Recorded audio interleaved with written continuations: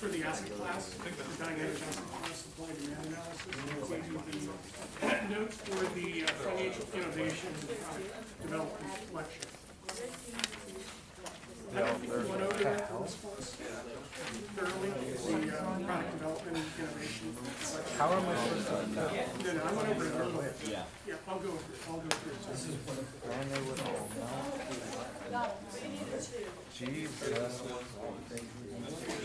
They have pages on the bottom. Lectures.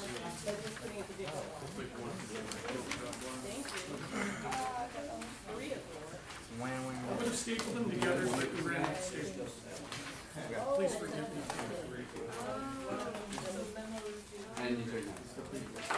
The draft of the memo is due today. You want to see a copy? Is that what it said on the sentence? I have no clue. I have no draft of the memo. Did anyone do a draft? Anyone have a draft? I didn't print it out. Anybody make an attempt at the memo? Yeah. Awesome. Let me see. I didn't print it out though. You print it out right there. Let's see what you got.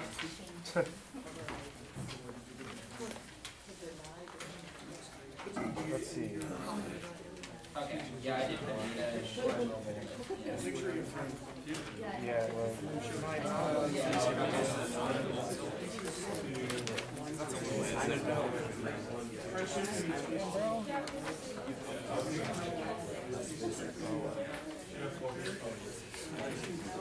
I don't even want to take it on the road. Are you collecting this copy or can I just write on your stuff? I'm just looking at it. We'll see.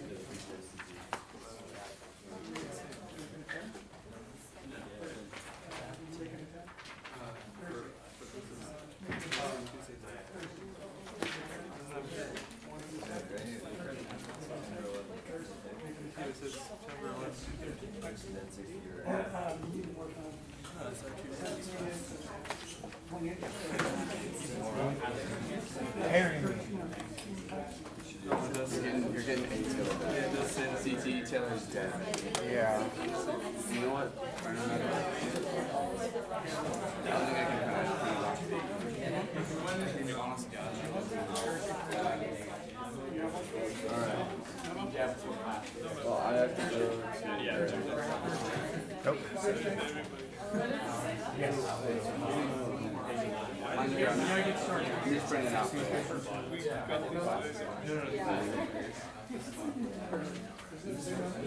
Blake, you piece of shit. Dude, there's too much going on. Dear Lord. Well, you did $5.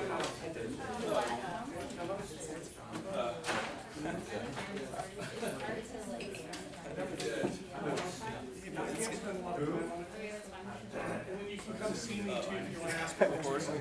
It's an iterative process. It just heard me hope like all the shit. And then block it. So you're going to show it to me. We're going to work together on all 5 of the others. Until they're done. Got it. Okay, give me the market updates really quick.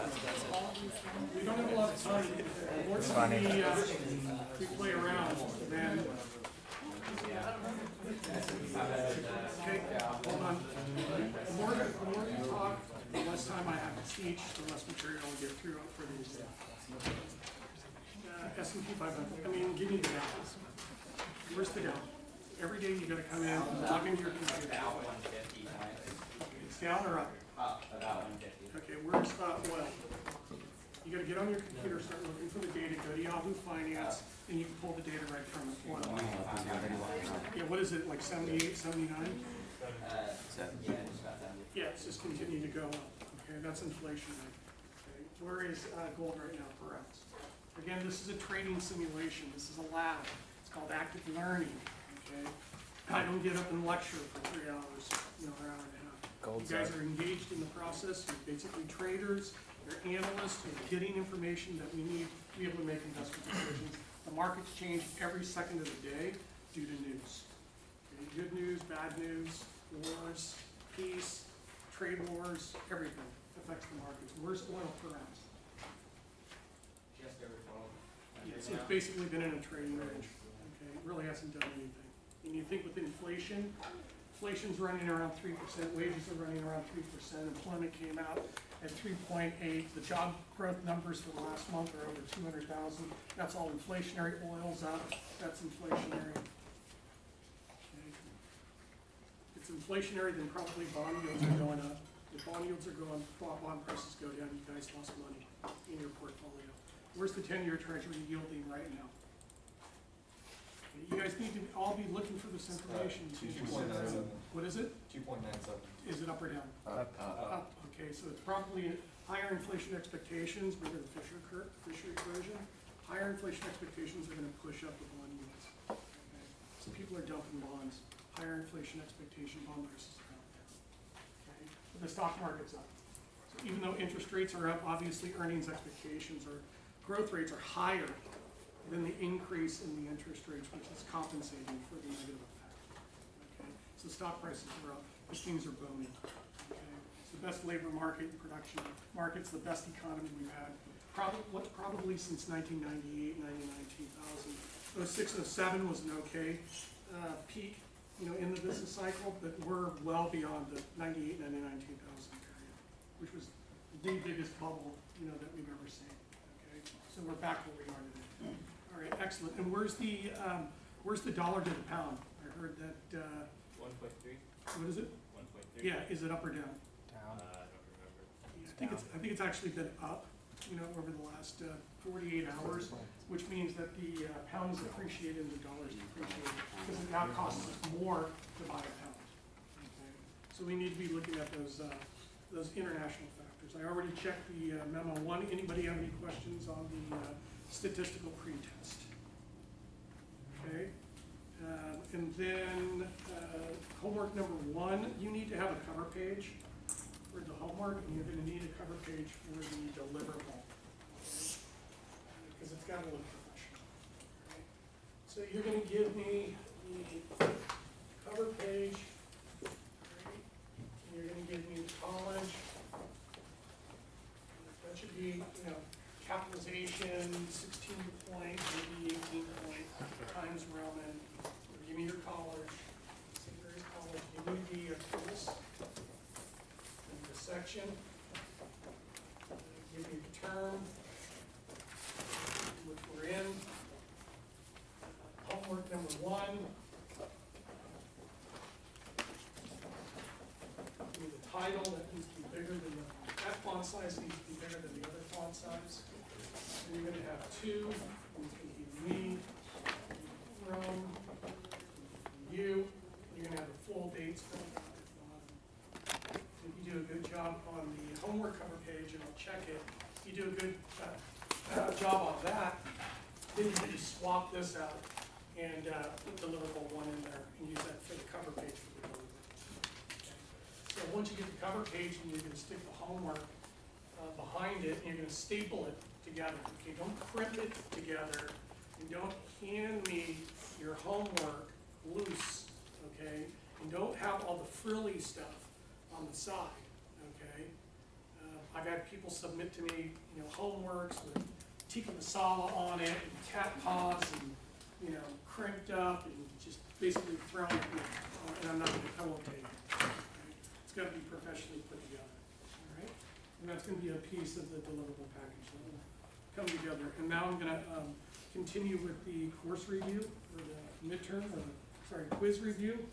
I've already handed out to you the notes that I took for the dynamic asset class. Okay, next time I promise I'll staple them together. Please don't give me a bad review because I don't staple my stuff together. But I'll staple those together and provide those to you. Did anybody not get copies of this? Okay, they're right here if you need them. I also handed out the financial product development and innovation lecture, which we went over just a little bit last week.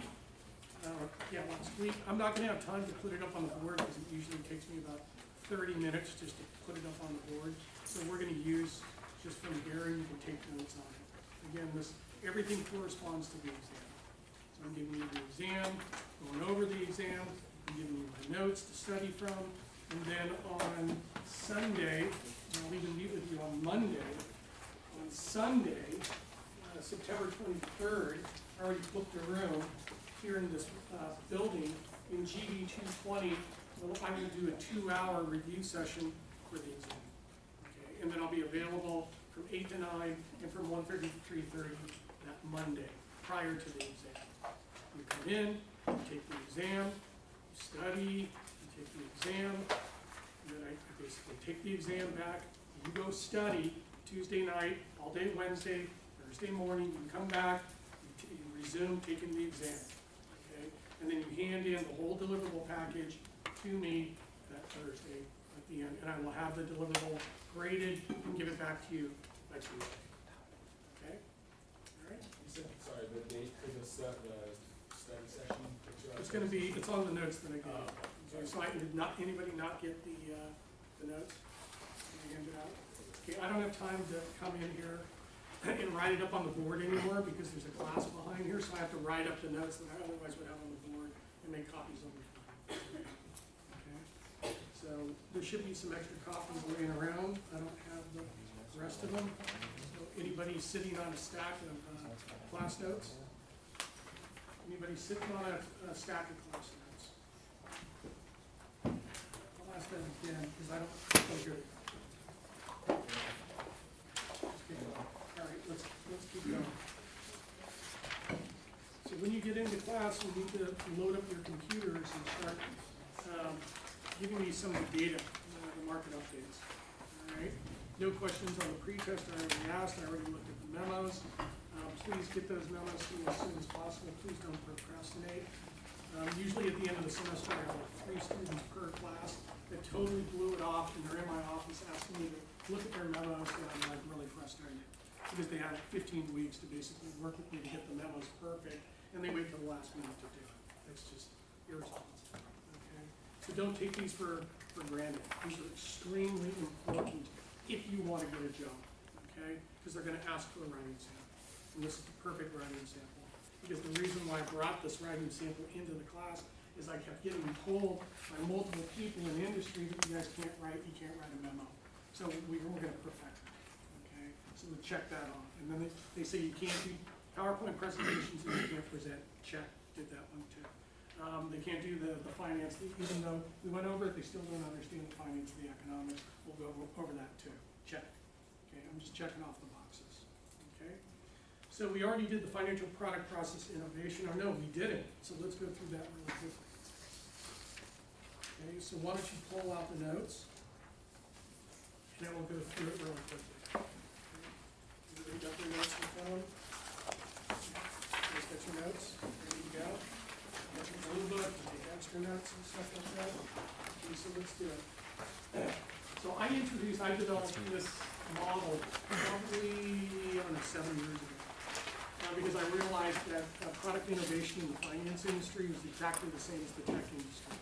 So I went in and basically did the research, and I found out how these tech companies and how these finance companies basically product innovate.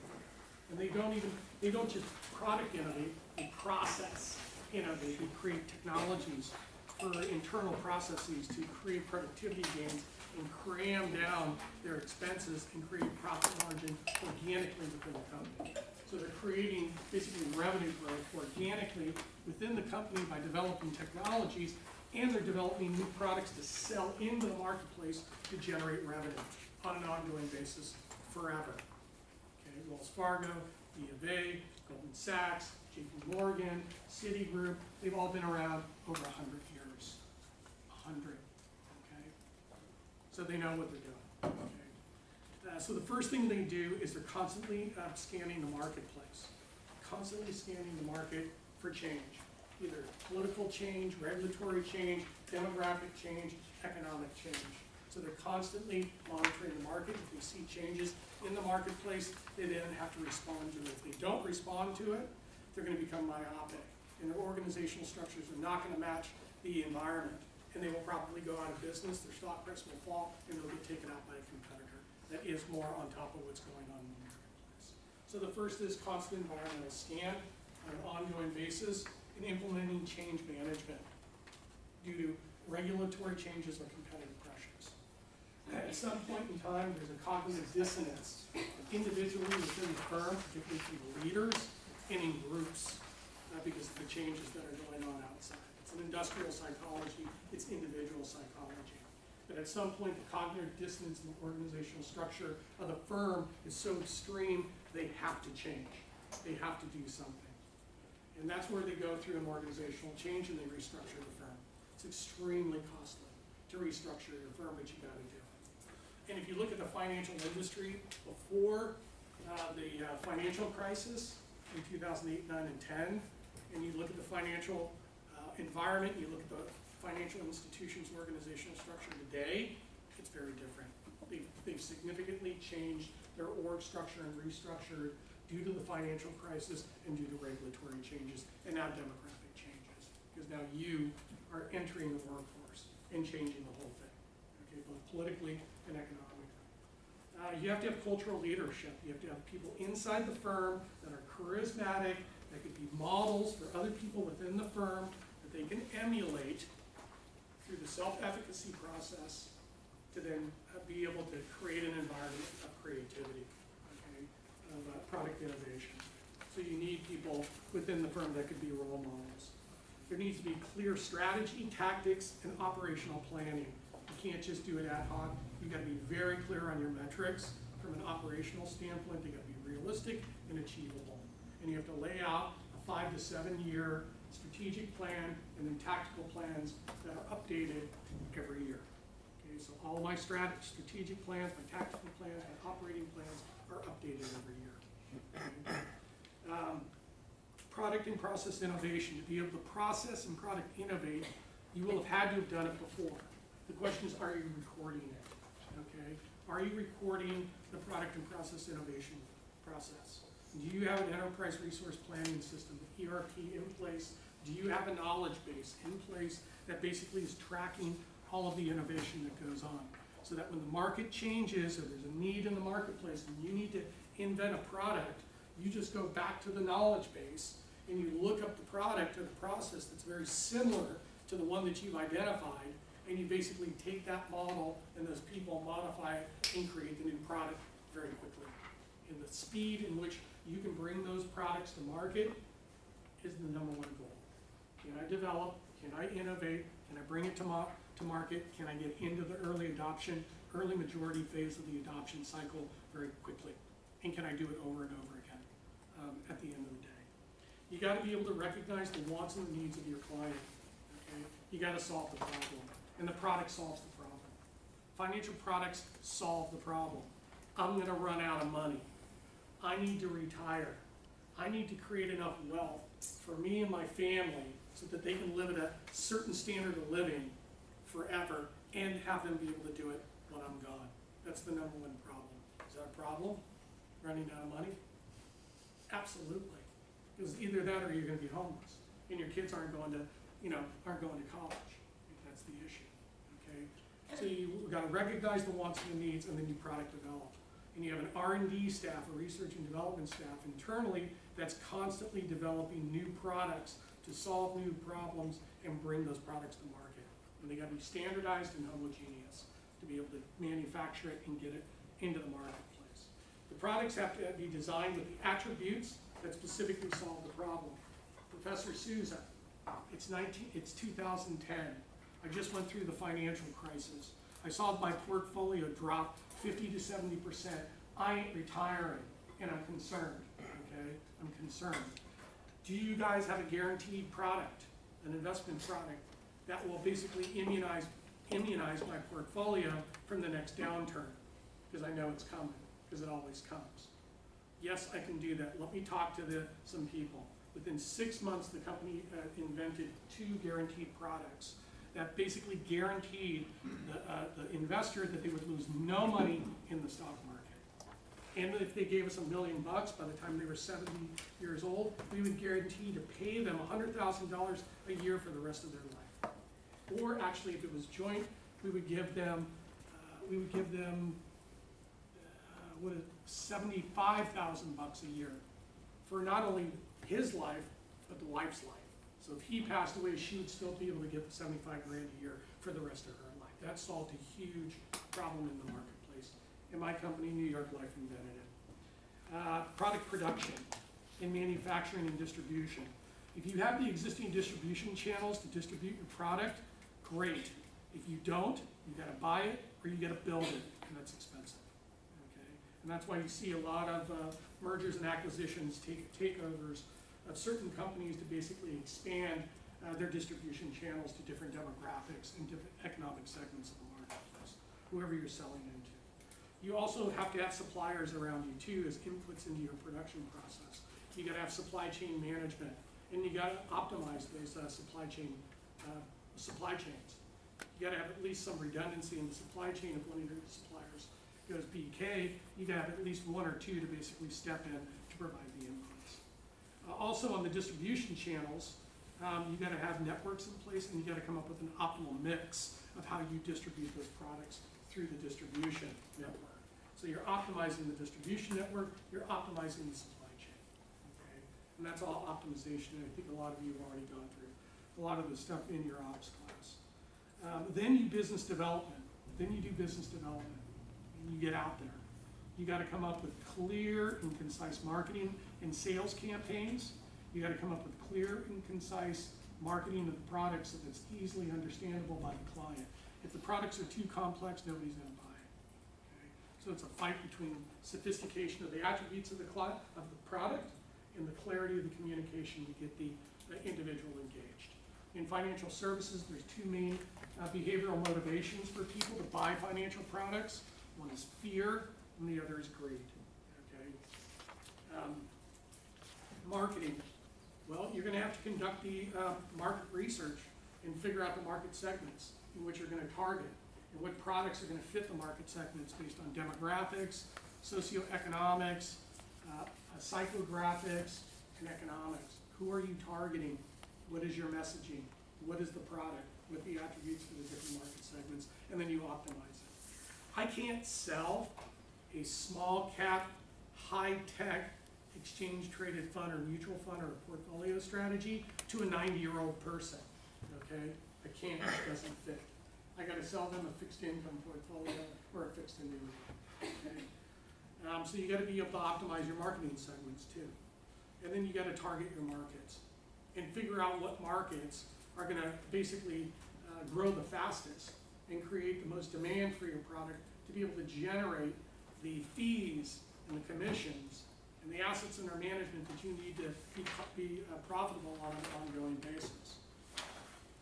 Okay, on page 2. So how do you segment the market? Well, if you're targeting businesses, it's going to be by industry segments and it's going to be by size. Are you looking for small firms, medium-sized firms, or large firms? I like to work with medium-sized firms. Okay. Big guys are already taking care of medium-sized firms. They grew into a medium-sized firm. They're still less sophisticated. They need my help. Okay. Small firms think they're smart as heck. They don't need my help, so they don't come to me until they become a certain size and they realize that they have problems. Okay. The advertising mix and advertising campaigns. How much of your advertising dollars, again, it's going to be return on investment. How much of your advertising dollars are going to be spent on radio, TV, social media, billboards, mailers? I mean, how much are you going to spend for each of those campaigns? And they cost a lot of money, so you're going to need a return on investment. And you're going to need to break even on those things really quickly, or else you're just wasting money. Okay? So you got to have very sophisticated advertising campaigns, and you really have to focus on lead generation in financial services. Our goal is to get assets under management. I mean, BlackRock is what, like 5 trillion, 4 trillion, JP Morgan's 2 trillion in assets. We're talking about huge companies. If you get 50 basis points or 25 basis points or 0.25% on all of that money, you're making billions and billions of dollars per quarter, per year. Okay? So the economics are massive. And now with fintech, financial technology, the ability to get into the marketplace and sell into the marketplace using social networks through the adoption process has totally disrupted everything and made everything different. And the larger firms are actually in the process of changing very quickly. So the key is assets under management. and commissions. Okay, I make money on commissions, I make money on assets under management. The more I sell, the more I have under management, the more money we all make. Okay, client prospecting. Once you get a client, it's not easy to get a client. You do a campaign, you do an outreach, you find some prospects, call the prospects, get a hold of the prospects, get in front of the prospects, listen to the prospects, go back, write up a strategy for them, go back in front of them, in front of the prospects, try to get them to buy, try to get them to close, try to get them engaged is really hard. But once you close on them, you've locked them in. Okay, just like Apple's locked you in on their on the iPhones, just like Microsoft has locked you in on their OS operating system. Once you got the client locked in, you got recurring revenue. You can upsell them, cross-sell them, and you got recurring revenue. That's the key at the end of the day. So the key at the end of the day is recurring cash flow and your conversion rate. Okay, I work with so many students on their resumes. They don't look at themselves as value-add people within their positions. They don't look at the conversion rates. Well, I reached out to 200 people last week. Great, how many people actually responded? 25. Okay, of the 25, how many did you close? 10. What was the average sale amount of those 10? $100. You can just start doing the mathematics behind it, so it's your conversion rate. Once you get the sales cycle down and you can start to accelerate it, then you start to scale, okay? I sell $1 million worth of life insurance, $1 million life insurance policy. It's gonna take me 2 weeks to 2 months to close that deal. It would take me the exact same amount of time to do a $10 million life insurance policy. So I go from selling $1 million policies to $10 million policies, okay? So once you get the cycle down and the conversion rate optimized, boom, you scale it up, you start doing larger deals. That's called institutional, okay, at that level. Then at the end, you're constantly getting customer feedback. They're calling you, you're calling them, you're getting input, and you're feeding those inputs back through the cycle to be able to develop new products and bring them to market based off of the concerns, wants, needs, problems that the customers are bringing to you. So you have the feedback loop. And to do all the prospecting and all the follow-up and all the feedback and all the scheduling, you're using a customer relationship management system or a CRM. You're using Salesforce or Microsoft or Adobe or Oracle, it doesn't really matter. You're using the system basically to do the prospecting to accelerate the sales cycle, okay? And then we get through the, reinvent through the product attributes. On page 3 of 3, there's 2 models that we talk about when we're talking about industry structure and when we're talking about new product or process development. First is the S-curves, okay? You got IBM, you got Oracle, you got SAP, you got ITT, you got all of these companies that have basically been around 80 years, okay? And what they've done is they've constantly, over time, invented new technologies, okay? New technologies. They can do it consistently, consecutively, over time. That's also what the financial services firms do. So they're building technologies and products consistently over time. What that does is it creates this line right here, this upward line, this upward path. That basically is the revenue or the free cash flow growth rate expectations. If you can invent new technologies consistently over time to generate cash flow and revenue for the firm, the analysts and the investors will expect you to do it forever. And if you can maximize that growth rate and your free cash flow growth rates, you're going to maximize the value of the firm. Okay? So that's the first test. Second test, and this is right up your all of your alley, is the product adoption cycle, bringing new products to marketplace. When you bring a new product, the first people that are going to adopt it are the innovators.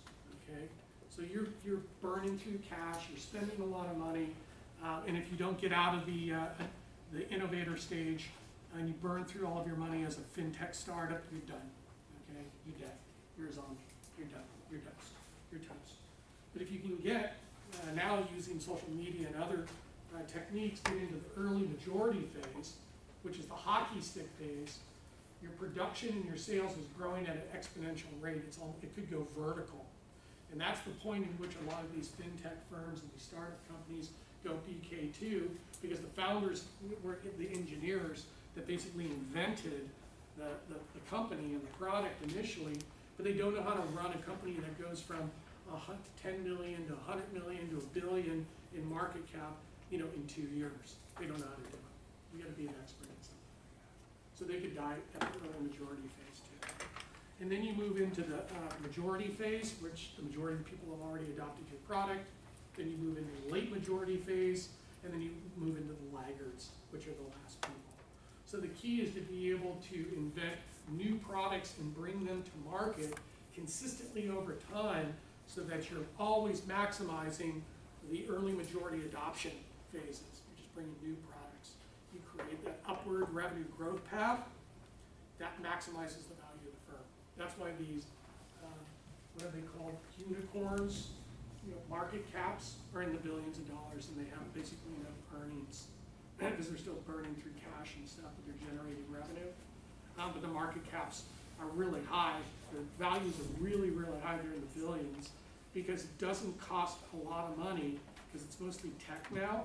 It doesn't cost, once you get through the initial phases, once you start running the operations, adding space and processing and programmers is not very expensive, and you're working on an agile and virtual type of culture, kind of company. It's very flat, so the overhead is really low, so your profit margins are really high. Okay? And that's basically the modern period. When you start new products, it's going to cost you money. Okay, so there's going to be some costs involved with the money that you're going to invest in these new products. So you're going to have burn rates. So there's some costs. And then you're going to have to do the capital budgeting, which is what you're going to be learning in this class. You've already started in the discounted cash flows, and we're going to go over some valuation techniques on Thursday. Start doing more discounted cash flows. Well, what I'm going to do is I'm going to project out the cash flows for the company, okay, or this product, project out the cash flows and the terminal value, and I'm going to discount that back to the present to get the present value. Once I get the present value, I'm going to subtract out all the costs that I did to launch this thing. If my net present value is positive, present value minus the cost, my net present value is positive, I am going to accept the development and the development of this product. I'm going to accept it. Okay? So NPV. If my rate of return on the product, the rate of return over time is higher than my cost of capital, I'm going to accept it. I'm going to do it. And if I can break even, it costs me $100 million to invent this thing, but I can get $100 million in a year back, so my break even is 1 year or less, I'm really happy. In the tech industry, the break even is less than 1 year. In the financial services industry, depending on what the product is, it could be up to 3 years, but no more. If it's not adopted after 3 years, they're going to cut it or sell it or abandon it or discontinue it, okay, because it just never took off. And then the last thing is you have to have really smart people working with you at senior level executive levels that basically can make the decision to enter the marketplace and build a product. Once they build the product, they also have to be really smart and have rules in place to be able to exit the market. Do we keep the product line internally as internal cash flow to pay out as dividends to our shareholders? Or do we spin it out as an initial public offering or an IPO as a separate entity and do a capital event through an exit strategy and basically monetize our efforts through an exit strategy into the public markets? Okay? And if you can do that over and over and over again, you'll be extremely successful. This is not just applied to financial services, this is applied to every type of company. Okay? So that lecture was basically a mini capstone that you're going to get in the last semester of your graduate year. Okay? That's what that lecture is. Okay? So now that you understand it, I think you'll be in a better position. How much time do I have? An hour. Perfect. Let's go over here and let's do the modern and postmodern portfolio theory. If you're a company, are you going to have multiple product lines? Yeah. Yeah, absolutely. Do you want all of your product lines, cash flows, and returns on those product lines? You want them all to be perfectly positively correlated with each other within your firm? No. No, because if the market goes down or the economy goes into a recession, and you don't have a counteracting divisional line to offset the losses in the cash flows, in one division, you're going bankrupt.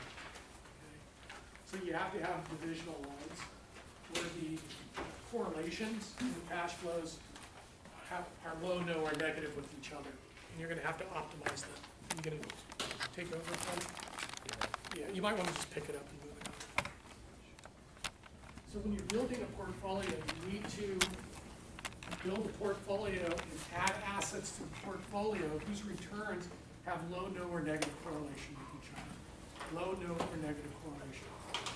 And we went over that, I think, last week. We build the correlations. Low covariance, wasn't that on the pretest? Yeah. To lower the portfolio standard deviation, I would add assets to the portfolio whose returns have low covariance with each other and low correlation with each other. And that will take down the portfolio standard deviation. So, Harry Markowitz in 1957 invented modern portfolio theory. Okay? And then derivatives were invented after that, which created postmodern portfolio theory. This is the basic structure of the modern portfolio theory itself. This is called the capital allocation line.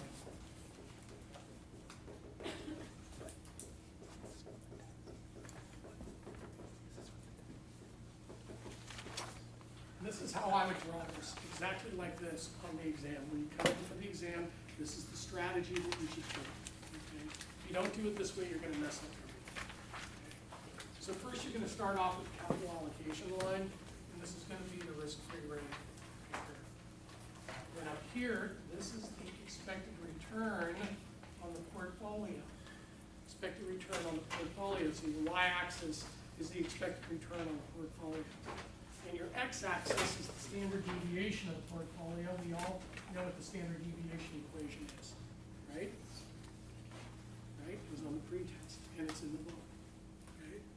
And then right here, dot. And then what I do is I go like that, and I go like that.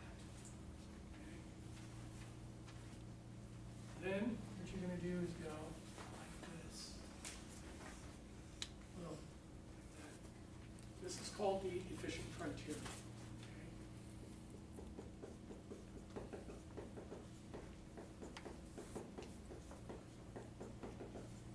This is the efficient frontier. At any point on the efficient frontier, any point on the efficient frontier, any point inside the efficient frontier are actually portfolios that I can construct and sell to my clients. Okay? Those are portfolios. This right here, when the capital allocation line is tangent to the efficient frontier, and where the investor utility curve is tangent.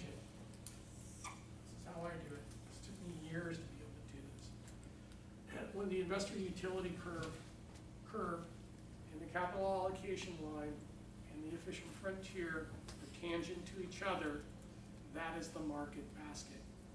That is the market basket. This is the point. This is the point where you're going to get the highest expected return at the given level of risk.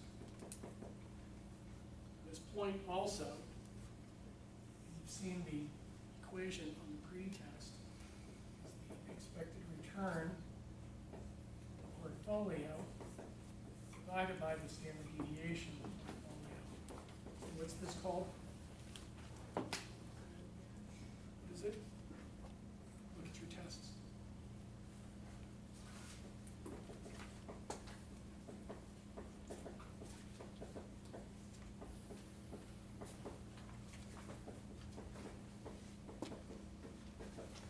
It's my risk-adjusted rate of return.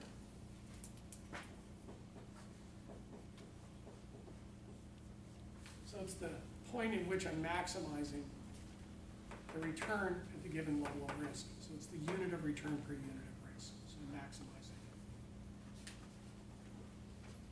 Okay. And let me go back to these utility curves. U1, U2, U3. If I was an investor, would I want to be up here? No.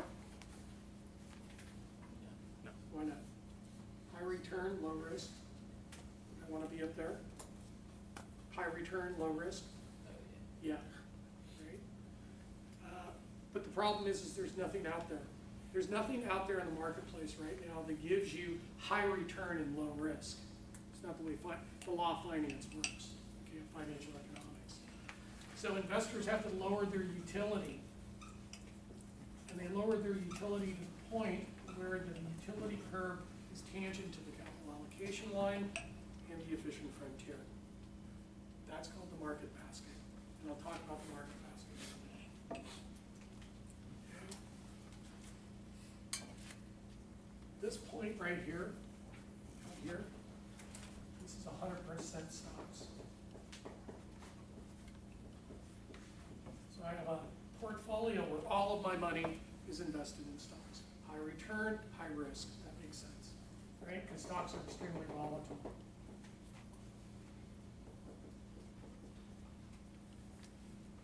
This point down here, this is bonds.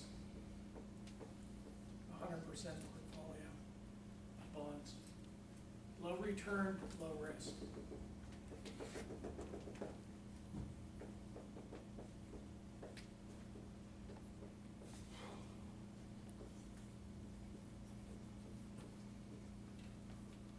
Okay, this one up here.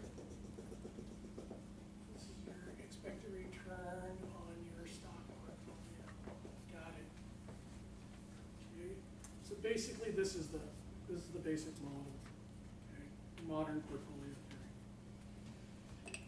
So if I'm willing, as an investor, to take on more risk, this is just a 2-asset class portfolio. This is not a multi-asset class portfolio. This is just 2 asset classes. This is stocks and bonds. Okay. And if I'm willing to take on more risk to get a higher rate of return, because I want a higher rate of return, and I'm willing to take on more risk, I can just increase my allocation to stocks. And I can move out the efficient frontier. If I'm willing to take lower return to get low risk, because I'm really risk averse, I'm willing to take lower return for low risk, then I can basically sell off my stocks and start buying more bonds. So basically, depending on who you are as the investor, you can basically design the portfolios to meet your criteria, meet your needs.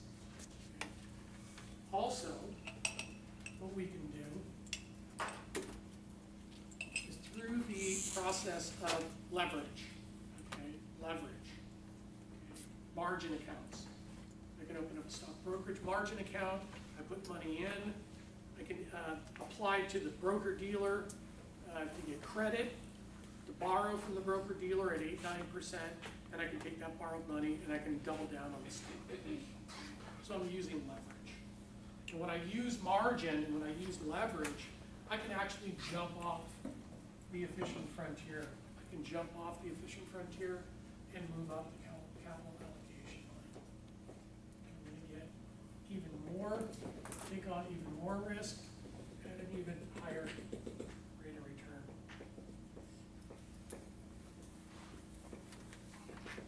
I can also move up the capital allocation line if I'm investing in real estate, because I'm going to take on a mortgage. So I'm leveraging that. Okay.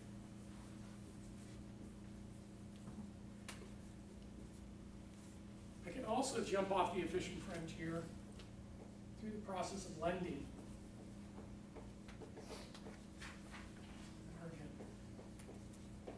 Or leverage. So I can move down off the efficient frontier, and I can move down the capital allocation line through the process of lending. That's what banks do. They basically lend on businesses with the business as collateral. They lend on real estate where the real estate is collateral for the loan. They basically lend you margin for on your stock portfolio with the stock as the collateral. If you default on any of those loans, they will go after your business, they will go after your real estate, and they will liquidate your stock portfolio.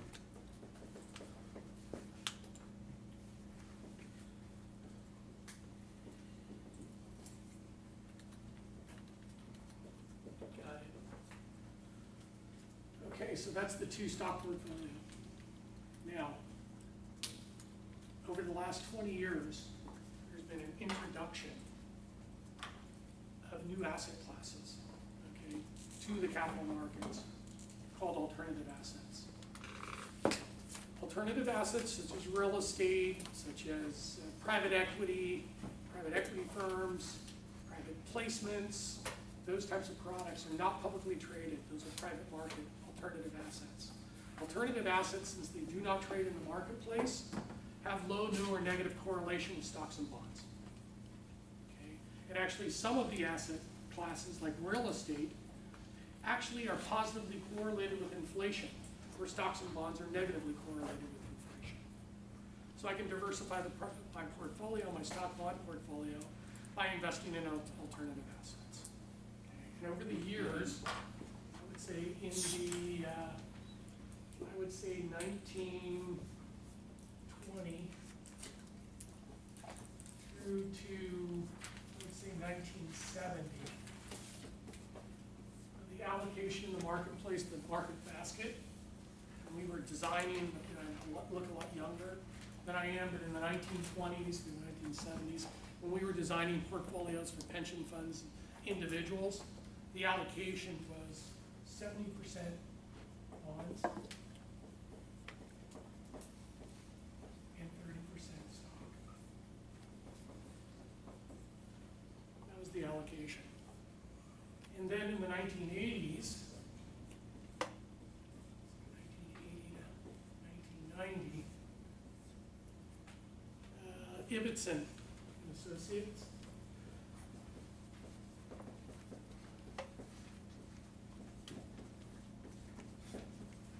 did some research for Congress. And basically Congress passed a legislation called ERISA. And ERISA basically stated that all pension funds should have a real estate allocation in it. And Ibbotson's research basically came up with an allocation of 10%. Okay, so based on the research, we took from the bond portfolio, because real estate acts like a bond, but it's an inflation hedge. And we kept the allocation in stocks, and we gave 10% of the bond allocation to real estate, particularly private equity. Private equity real estate, direct participation, direct ownership of real estate, or ownership of real estate within a fund, okay, by these high net worth individuals or pension, but really pension funds. And then in the 1990s to 2000,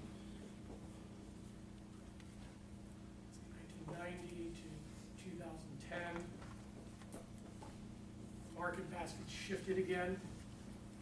We took 10% from bonds. We kept the allocation to stocks. We still had an allocation to real estate. And the next asset class that was introduced based on additional research from Ibbotson was a 10% allocation to cash value life insurance. Cash value life insurance. You're paying the premiums, it's building cash value in it. These are permanent policies that are guaranteed to pay off. Actually, the banks went into this and started putting permanent whole life insurance on all of their senior executives, and then using the cash value in those policies as tier 1 liquid capital for the financial institution. So institutionalized insurance, okay, and made it part of the portfolio. And then in 2010 through, where are we now? 2018. A new asset class was introduced into the market basket. So we took again from the bonds, 30% bonds. We kept the allocation to stocks. We still had an allocation 10% to real estate. We still had an allocation of 10% to insurance. And Ibbotson did the research again, along with Deutsche Bank, Reef, DB Reef, oops. Deutsche Bank Reef did the research with Ibbotson and basically said we also need an allocation to alternative renewable energy. Governor Brown just made a mandate for 2045 that we'll have 100% of our energy source from alternative renewable energies. So this is basically the new for you. This is your target portfolio. This is your target portfolio allocation for the next 40 years. Okay. And we're putting institutional investors into this allocation. Okay. So why would we include these alternative asset classes into the stock bond portfolio? Okay. There's two reasons. Okay. Because when you add an asset classes into your stock bond portfolio, whose returns have low, no, and negative correlation with the stock bond portfolio, this is what happens. And you need to get this on your exam. You need to get this on your exam. This is the most important thing. What it does is it bows out the efficient frontier. It bows out the efficient frontier. You need to write that down, because that's the first thing I look at when I'm grading the exams. Okay. Now what happens is when you add these alternative assets to your stock bond portfolio, yep, your expected return on the portfolio is going to go down. But your portfolio standard deviation of the risk of the portfolio goes down even more. So yes, when I add these alternatives to my portfolio, it goes out the efficient frontier, my expected return is reduced, but my risk is reduced even more. So my expected return goes down. Okay, you guys need to watch this in the back there. You need to watch this in the back. Okay? You need to watch this in the back. You gotta watch this, okay? The portfolio standard deviation goes down even more. So what happens to the risk-adjusted rate of return? Goes up. So by adding the alternative assets to my stock bond portfolio, my clients are better. Now here's the goal. If I can get my investors 8 to 10% rate of return as an expected return, if I can manage the portfolio and get my investors an 8 to 10% rate of return, expected return, what happens to the size of the portfolio in less than 10 years? What happens to my portfolio value? If I can get, you can rule of 72. It'll double. Right? So I can double, if I can lock in and get an expected return of 8 to 10% rate of return from my clients, their portfolio is going to double in less than 10 years. So if I can add in these alternative assets in a diversified multi-asset portfolio, I can bow out the efficient frontier, I'll lower the return, but the risk is reduced even more. I can increase the risk-adjusted rate of return on the portfolio, and if I can get 8 to 10% rate of return, I can double their money in less than 10 years. That's it. That's what we're looking for. CalPERS, CalSTRS, Ohio STRS, City and County of San Francisco, Michigan, Pension Fund of Michigan, that's what we're all looking for, and that's what we're trying to do. And if we can do this for our clients, we're going to get assets under management. We'll have billions under management, and we'll charge fees. Okay? That's the goal. All right. Oh, and the last piece, I totally forgot, this is the kicker. This is the kicker right here. So I can design this not only for pension funds, but I can design these portfolio strategies for high net worth individuals. I got a client, he's probably worth 25 million bucks, okay? I put a $5 million life insurance policy on him. Because if he goes BK, something happens to him, he's a senior level executive within a firm. It's gonna destroy value within the company. And he also sits on multiple boards. So the boards are gonna be disrupted too, okay? And he's got kids, and he's got a wife, okay? And this could be you, this could be a woman scenario too. Your human capital value is so high that if something happens to you, it will disrupt everything within your life, okay? And everything that you build. So you need the life insurance. So what happens is, you get the life insurance on the principal, and if the principal passes away, the death benefit is injected into the portfolio, and the heirs end up on a higher utility curve. And that's where they wanted to be originally. So the invention of an application of life insurance could, if the principal passes away, the death benefit is injected into the portfolio, which jacks the expected return, and actually puts the heirs and puts the recipients, puts the beneficiaries on a higher utility curve through the use of insurance. That's amazing. That's huge. So when you go to work, they may ask you, they will probably slap disability insurance on you and life insurance on you too. But if you have a startup company and you want to borrow 25 million bucks, I hope to God that you're healthy enough to get the life insurance, because they may require it to pay them back if something happens to you.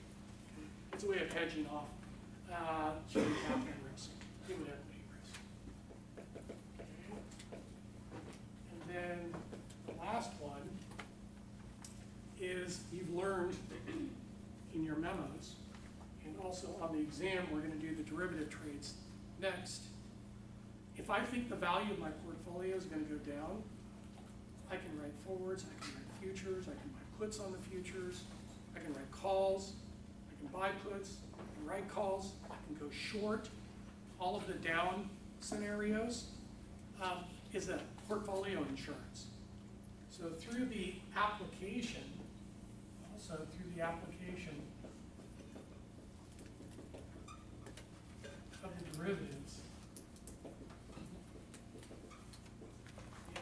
of the derivatives, creates portfolio insurance.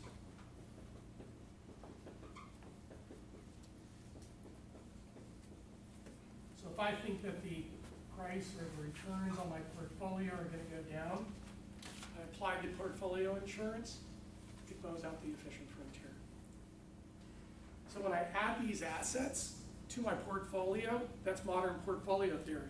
I'm getting diversification by adding alternative assets to my stock bond portfolio.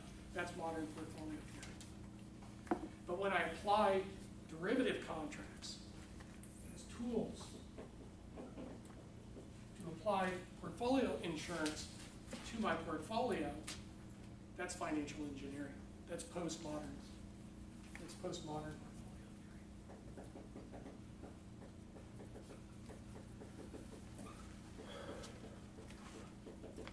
And financial engineering is just like mechanical, electrical, computer science. It's just like engineering. You're basically doing the exact same applications of the calculus and the integrals and the physics and the chemistry. You're using all of those models are all used in designing derivative contracts. So this is the financial engineered solution to bow out the efficient frontier. This is the diversification application, traditional modern portfolio theory to bow out the efficient frontier. Yes. So if we're heading into a recession, which at some point the market is going to, would you say start to move your money out of stocks and more into the real estate and insurance and renewable energy? Yeah. So the breakdown would look different. It would be the You different would probably percentages. you'd start reallocating Okay. into these. These provide a higher return because they don't trade in the marketplace. So there's not as much systematic risk to these, but they're illiquid is the problem. So you're giving up liquidity for safety. Okay, but again, you got to underwrite your real estate. You got to underwrite your insurance company, buy the right products, and you got to invest in the right alternative renewable energy funds. And these things aren't even, there are no real alternative renewable energy companies traded on in the public markets. There's a lot of closed-end funds and infrastructure projects, money going in here, but they're not widely available to people like us on the retail side. And I was hoping there would be when I started working in this space in 2009, almost 10 years ago. I thought it would be more prevalent by now than it's. How much time do we have? Okay, perfect. I can move the camera over. Does anybody have any questions about this?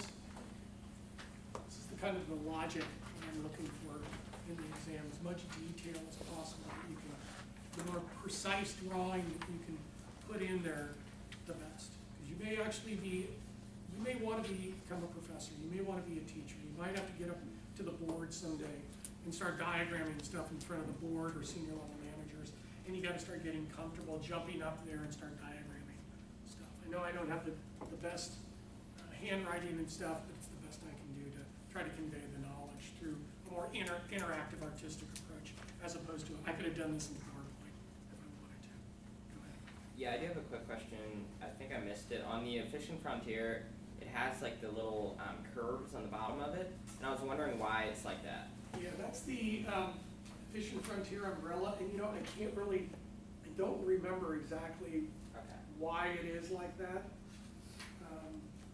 Maybe you guys can find out for me. I just don't remember why it's called the efficient frontier umbrella, you know, and why it goes like that. Okay. I don't know, maybe you can work with me and help me figure that out. I just don't remember, to be honest. So let's do, any other questions on this? No? Okay.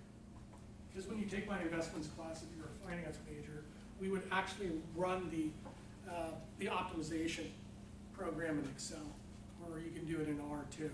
That would actually run this thing and kick out these weights.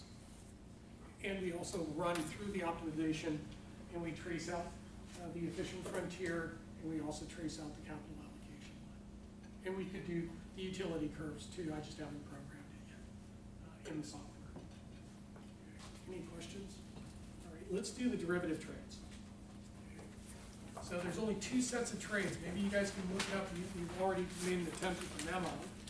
So you know there's basically two sets of trades. The prices go up and the prices go down.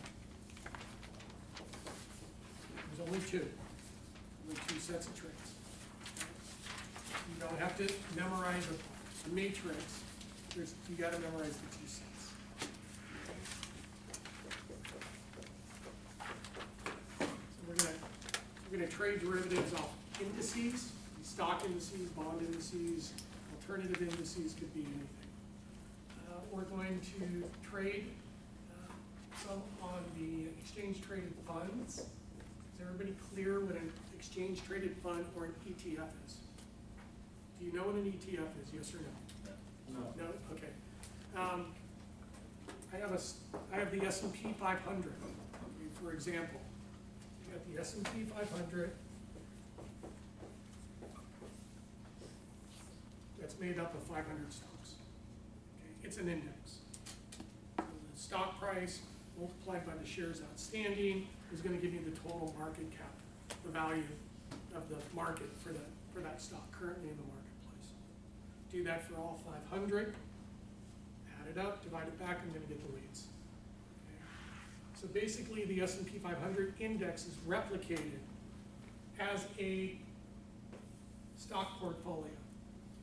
The stock portfolio is the ETF. And the ETF is publicly traded. It's a share that's publicly traded on the New York Stock Exchange. So basically what you're buying and selling and trading is a portfolio of stocks. One share in a portfolio of stocks. Replicated after the S&P 500 index. So this was invented by BlackRock in San Francisco, Barclays. Barclays was the predecessor to the exchange traded fund. Because the mutual funds are only priced at the end of every day, are highly illiquid and have high fees. People said, well, I want to trade these mutual fund type portfolios. So BlackRock invented the exchange traded fund and said, okay, you can still trade these portfolio strategies of your mutual funds, but now instead of trading them at the end of every day, you can trade them every second of the day. And you can trade futures, you can trade puts and calls on them too, and you can go short and you can buy on margin. So basically liquefied these portfolios and allowed for you to be able to trade and buy these exchange traded funds at very low fees. Okay, yes, go ahead. Is it always based on the S&P 500? No, it could be the Dow Jones Industrial Average, it could be the NASDAQ, it could be just tech. So somebody could create an exchange traded fund that just has the top 500 tech firms. Okay. Or defense, or medical, or consumer products, or some other type of permeation. Okay, yeah, because when I was doing the memo, I noticed there were a lot of different ones, like Yeah, there's a lot of different ones. DOBBYP or something like Yeah, that. for the memo, what I said was just, track the 3 major stock indexes for the first memo. Pick the top, go find 3 exchange traded funds based off of the indexes, and then pick one index and pick the top 5 companies and put them as the stocks that you're trading, just to make it simple. But you can put any ETF in there if you want to. It's got to be a stock ETF for the first memo, and then it's got to be 5 stocks. When you do oil, you're going to be doing oil indexes, either stock indexes or the spot market. Where oil is trading in the spot market, there's indexes for that, either Brent crude or West Texas Intermediary. You can find indexes on that.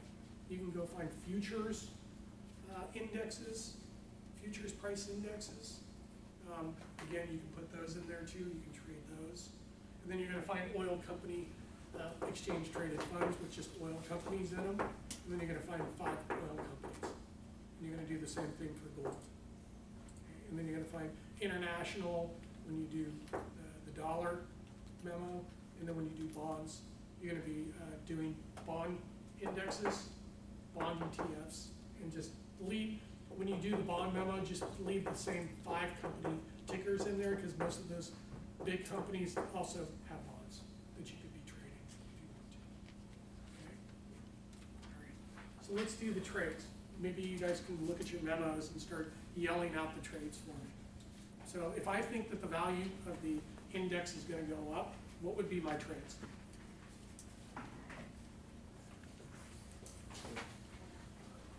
You need to pull out your memos. That's why I gave you those things. I spent a lot of money copying these things for you, handing them out to you. These are all your resource materials. Okay? I don't know if it goes on in your other classes, okay? If you guys just hang out and sit back and just let the professor talk. This needs to be engaging. Okay? You're gonna buy forwards. Huh? You're gonna buy forwards. Excellent. Excellent. And then what else? Buy futures. My futures, thank you. Got it, what else? Rate calls on futures. You're gonna buy calls. Thank you. Buy calls.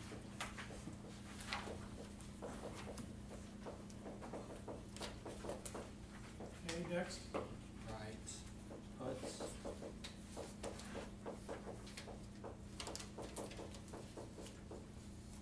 Okay, and that's, it should be all of your, because I read about, 500 memos a semester, and you want to put it in this order, okay, and use exactly the same terminology, okay, because it allows me to be able to scan this stuff pretty quickly. All right, and what about the exchange traded funds? Do you think that the price of exchange traded funds are going up? How would we trade that? Buy on margin. Got it. Buy calls. Thank you. Okay, Rate puts. thank you. Got it. That's how we're gonna make money. Okay. And by implementing these trades here, I got $10 million. I got $10 million to invest. I could invest in these securities outright, or I could use these derivative contracts and take my $10 million and create $100 million of buying power through the process of leverage. So what would I rather do if I know I'm right? Would I rather invest 10 million or 100 million and be right? 100. Okay. This is what the hedge funds do, the private equity firms do. That's why they hire these quant people with data analytics and engineering backgrounds, because they build all these models to basically trade this stuff and make billions of dollars. Yes. Can you explain what those terms I'm gonna, mean? I'm gonna do it in a second. I'm just going through the logic right now. Okay. And then how are we gonna trade the stocks? Buy on margin. Got it? Got it? Buy calls. Got it? Right puts. Got it?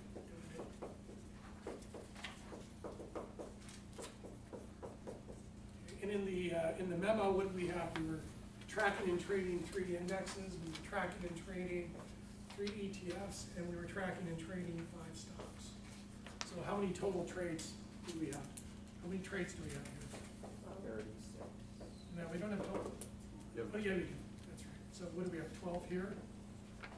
We got 9, 9, and 36. So I got 36 opportunities to make money. Yep. The last one's 15. Oh, yeah. Thank you. So let's do, if we're forecasting the prices to go down, or the value of the currencies to go down, what would be our trades?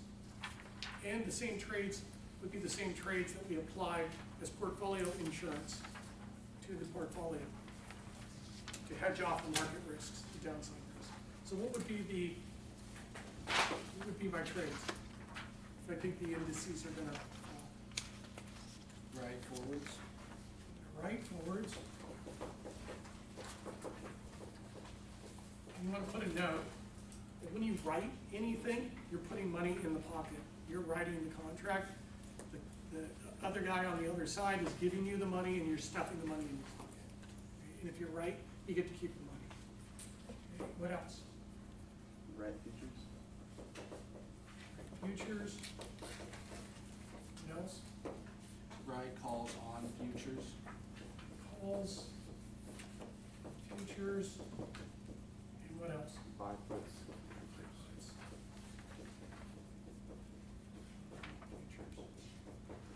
How am I doing on time? 20. Perfect, okay. And then the exchange traded funds, I think the prices of my exchange traded funds in my portfolio are gonna go down. How would I hedge off the market risk and apply the portfolio insurance? So Short. So short. Got it. What else? Right calls. Calls, and what else? Buy puts. Okay, and am I gonna be invested in stocks? Am I gonna have stocks in my portfolio? Yeah. Am I gonna have stocks in my 401k, my IRA? I'm gonna be invested in my company's stocks. Am I gonna have stocks in my portfolio? Yeah, and if I think that the value or the price of my stocks are gonna go down, what tools, what derivative trades would I implement to be able to hedge off that downside risk and apply the portfolio insurance to my stock portfolio? What would I do? Sell short. Sell short. Okay, right calls. Right puts. Calls, buy puts. And if I'm trading 3 indices, I got 4 trades, how many trades do I have? 12. 12. And then how many do I have for the ETFs? How many do I have for the stocks? 15. And how many total trades? 36. So how much time do I have? 19 minutes.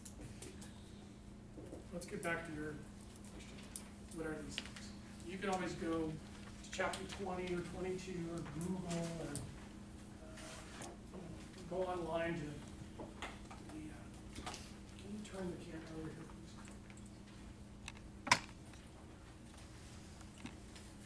You can go online and research it. I'll do a quick little, what are these things? Or you can can go into the options chapter of the year, which I highly recommend doing some additional tests. The reason why I'm going through this right now is because we went through it at the end of the semester. You guys are so focused on getting out of here that you'll never remember anything when it comes to derivatives. Okay? And they're complex enough as it is, so you got to bring it up front into the class. I know it's painful, but just, stick with it. Okay? Because by the end of the semester, you'll totally get all this stuff. And the course won't be this intense by the end of the class. Okay? So I'm front loading the class. So this class is really hard right up front for the first third, and then it tapers off. And then we start building on our knowledge. Okay? So the worst part, is almost over. All right? So let's talk about these things. Let's talk about forward contracts. Now, forward contracts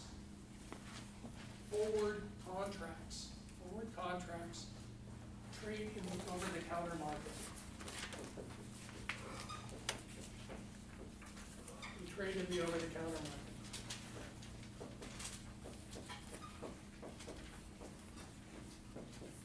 Which is called the OTC. And the only people who can trade these forward contracts are large financial institutions and multinational corporations. But you can't trade in the forward market. You can't participate unless I'm a trader. And I work for Goldman Sachs or JP Morgan. These are custom contracts that are basically written up between the two counterparties.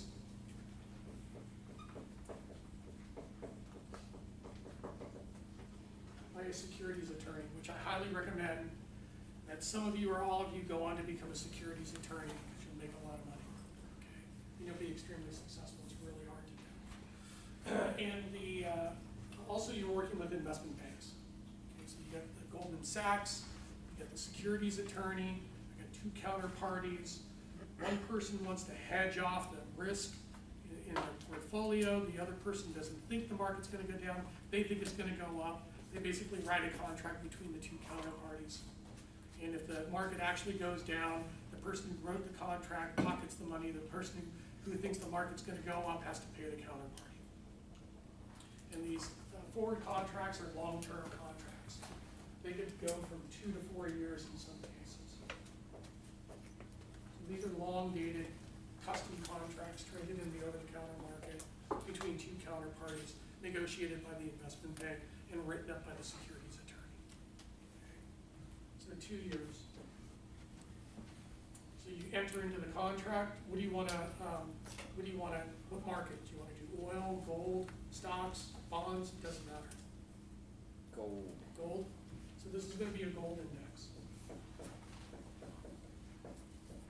And most of these indexes are produced and published by Standard & Poor's, S&P. That's what they're known for. Okay. And I've done a lot of index construction in my career too. I've built a lot of these things. Okay, so you have gold. And the gold index is tied to the gold spot price. What was gold trading at today? How much? What was gold trading an ounce? You need to know this stuff. It's also on the exam. 1200. Like $1,200. Okay.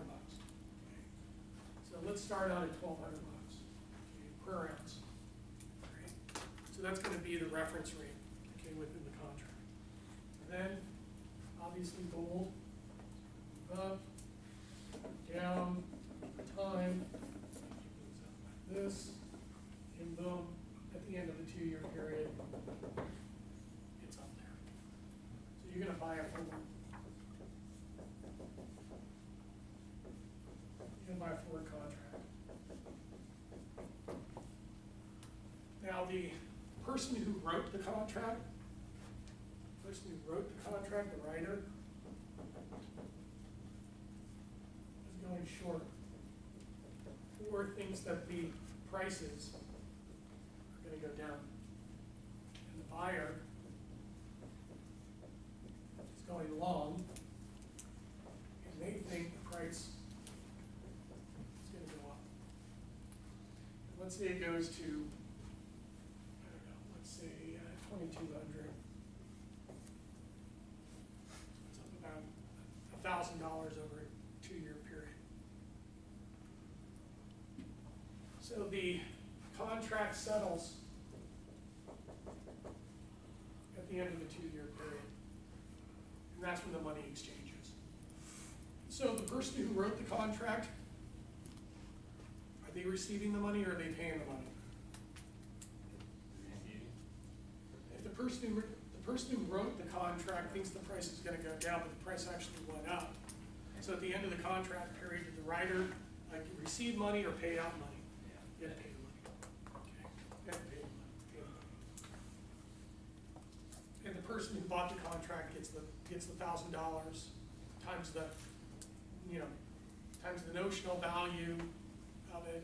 So they're gonna make whatever, the amount, 2,200 times some number is gonna give them whatever it is that they pay. Okay. The other is the opposite side of it is, I think the prices are gonna go up, but somebody else thinks that the price is gonna go down. So over time, gold prices start to move, and then all of a sudden, and it drops to 800 bucks an ounce. Okay. So at the end of the 2-year period, who's gonna pay the amount? Who gets the money, who pays the amount? What happens to the writer? Who's gonna receive the money? What about the buyer? Who's gonna have to pay? So if I'm a gold company that produces gold, and I think prices are gonna go down, am I gonna be writing or buying a forward contract? Writing or buying. I think prices of gold are gonna go down, I produce oil, my revenues are gonna go down. Am I gonna buy or write the contract? Am I gonna buy or write it? If I think prices are gonna go down and my revenues are gonna go down because the price of gold is going down, am I gonna buy or write a contract? I'm gonna write a contract. Right? And if I think that prices of gold are gonna go up and I actually use gold as an input into my production process, so my costs are gonna go up, my profits are gonna shrink, to hedge off rising gold prices, am I gonna buy or write a forward contract? If I'm gonna hedge off, see it? You're gonna buy it. So if I'm gonna be detrimentally affected by rising gold prices, I'm gonna buy a forward contract. If I'm gonna be detrimentally impacted by falling prices, I'm gonna write a contract. So I can use these forward contracts to hedge off the market risk, specifically affecting me as an operator in the marketplace. Derivative contracts are used by all corporations of a certain size as prudent financial planning and treasury operations, treasury functions within the company. And the portfolio managers use these derivative contracts to be able to hedge off market risk and lock in the expected return and lower the standard deviation of the portfolios and increase the risk-adjusted rates of return. So these, derivative conversations and derivative exposures to use in through the educational process should not be done at the end of the semester, or even skipped over totally, but need to be discussed right up front, so that you totally understand it, because it's standard operating procedure within all major corporations. Okay, how much time do I have? 8 minutes. 8 minutes, okay. So futures contracts are basically the same, okay, as forward contracts. Except we're not looking at 2 years, we're looking at 2 months.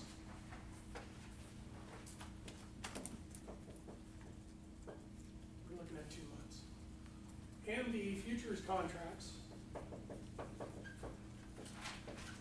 are not, or the counter these contracts are on the exchange, such as the Chicago Mercantile Exchange. So they're standardized contracts. They're standardized contracts traded on an exchange. And the counterparties are not in the forward contracts. It's basically a counterparty, but in the futures, you have the exchange, you have the writer, and you have the buyer. And you go through an exchange. And the exchange makes you put up margin to trade in these things. To avoid, and the exchange acts as an intermediary to mitigate any counterparty risk. And they're highly liquid.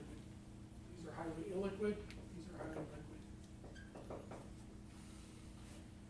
So let's say that this is, I'm buying a futures contract, I'm buying a futures contract. It trades every single day, okay? It trades every single day. Let's just say these are daily. So here's my strike price. So during the day, price goes up. I bought it, give the money. I don't. Actually, the prices go against me during the day. I lose money.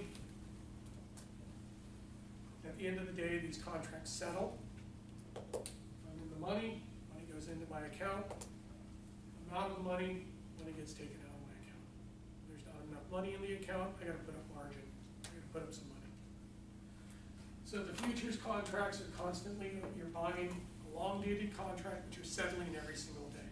Okay, money's going in and out of these contracts every single day.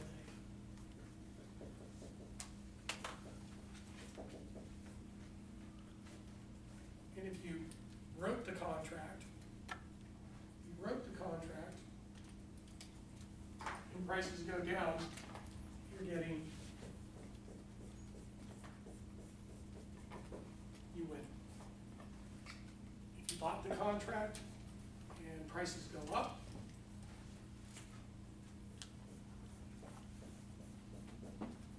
you win.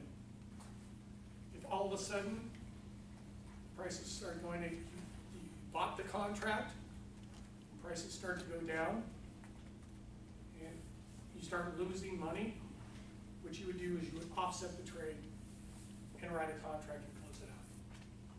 So the trade's going against you. I bought the futures contract, prices are going down, I'm losing money. I write a futures contract, close it out. Okay, boom, done, the deal's dead. That's it, close it out. Same thing, prices are going up. I wrote the contract, I'm shoveling money out because I'm losing, because I thought it was gonna go down, it's actually going up.